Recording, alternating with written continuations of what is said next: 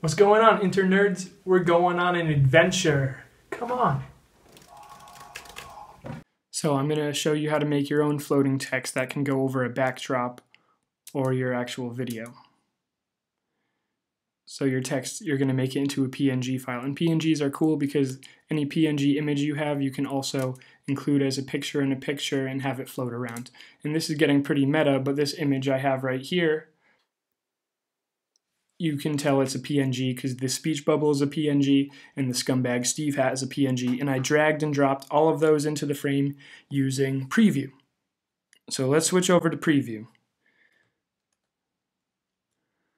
All right, what you're going to want is a clean slate like this, which is empty. Preview doesn't let you make one of those on your own, so I'm going to show you how to get there.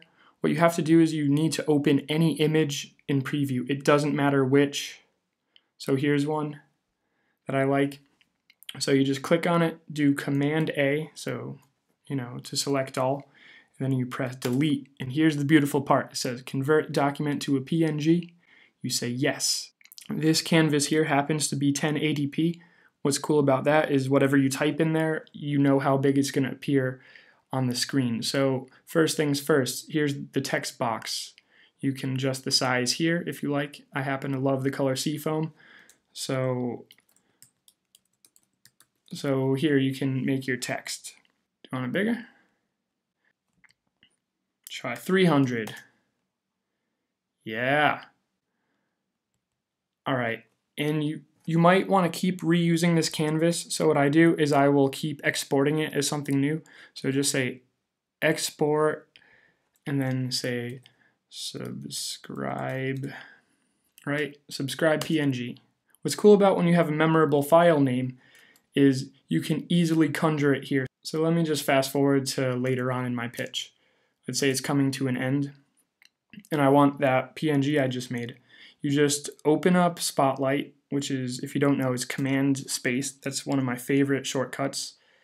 And just say subscribe. All right, here it is, subscribe PNG. And you can just drag and drop that directly where you want it. And I think it's so beautiful. And you can adjust how long it's going to stay. And just for some bonus points while you're here, it never hurts to go too big when you're making it, because you can come up here and you can make it a picture in a picture. And that way you have full control over the size and in the location too. So that is something really cool. Whatever you do with it, once you have the PNG, is up to you.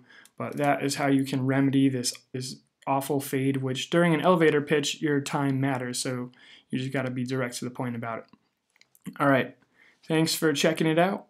I hope you enjoyed it, and of course, if you found this useful and you want to get some more useful Mac tips, subscribe. All right, thanks. Bye.